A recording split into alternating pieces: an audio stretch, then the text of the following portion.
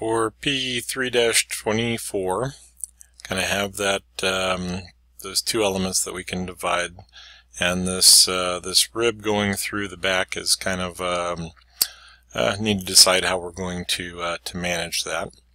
This would be a good one to introduce the planes, and we'll do more with planes later on, but either the from and to, or offsetting a plane, or just making it so that the front plane passes through that that segment. So maybe we'll do the stay with the from and to. So this is a metric part. So in the front plane, I'm just going to make the bottom corner at the origin, and we'll kind of do that L shape. And I missed a segment there, so drag that back in. I'll go back into select, and since this line didn't go vertical, we'll highlight it and add the relation. So width-wise, we are at 60, and then the depth is 35. We have a height of 35 on the leg, and thought I clicked, oh, could not be created. Well, let's try that again. I may not have placed it far enough out. So placing the dimension, and then the overall height is 65. Okay, and then let's go ahead and extrude, and this is going to have a depth of 75. Okay, I'm going to wait on the rib geometry, and we'll open up a sketch on the side. So this will end up being contour and region, and I'm going to pick the two edges. We can go with 3 edges, and we'll convert the entities in. Well, we need to do a Control-8 since that didn't quite work as expected. Alright, so basically wanted to make sure that I'm sketching in the orientation I think I'm sketching, and Control-8 is an easy way to rotate. So either I didn't quite select what I thought I did, or, well, we'll have to figure it out. Alright, so a circle with a radius of 15 will give me a diameter of 30, and its height is 30. Okay, and we have the endpoint to the center of the circle is 20. And then, since we're not given a dimension, kind of the assumption is that the line passes through the center of the circle.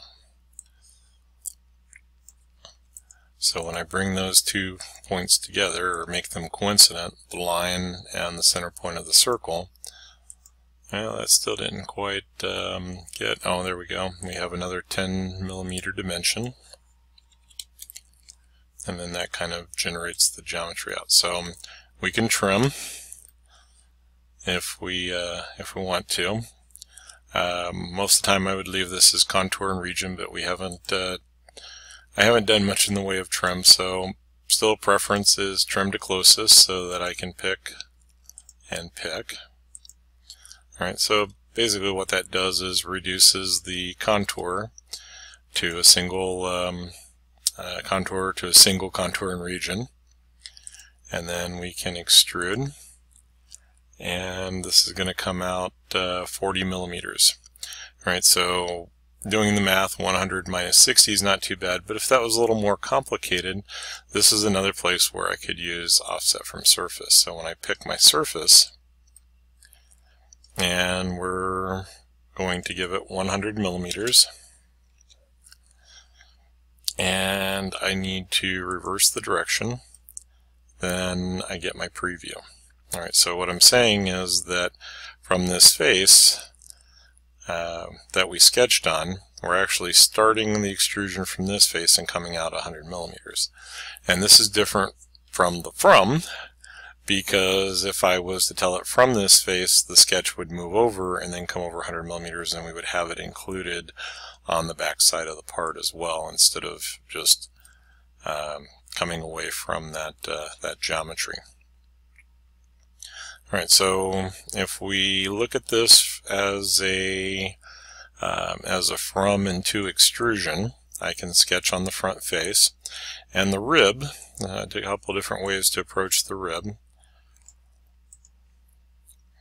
And the rib would typically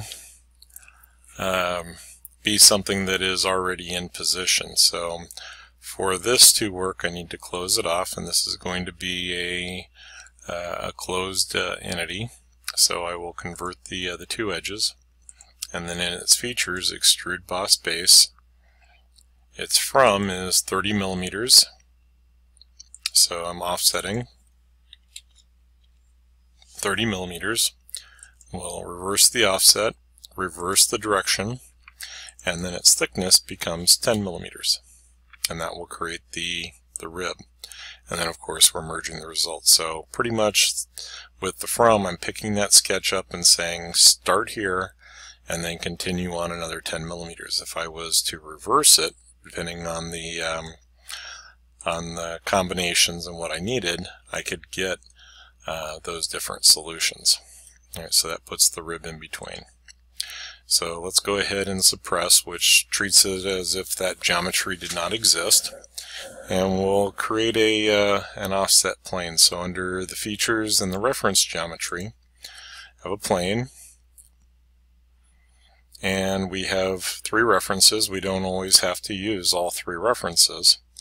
But if I want this to be a rib, then I'm going to pretty much need to have this plane intersect at a convenient point. So if I flip the offset, that puts it interior to the part.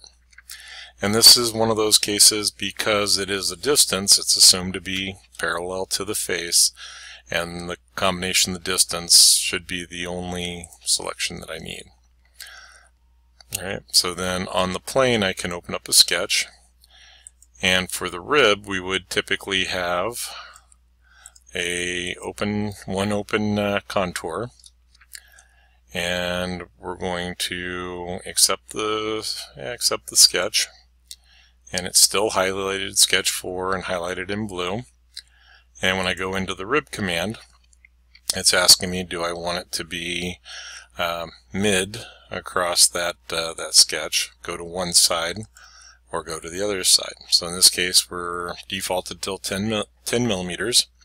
The direction arrow is showing it down. I do have the option to go normal to the sketch, and let's go ahead and see what we get. Alright, so pretty much the same thing as before, except the sketch is and the rib. Oh, I didn't need to pick that one. I was going to hide it. There we go. So hide.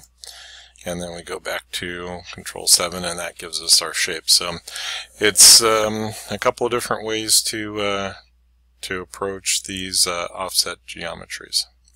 So we'll save this one out.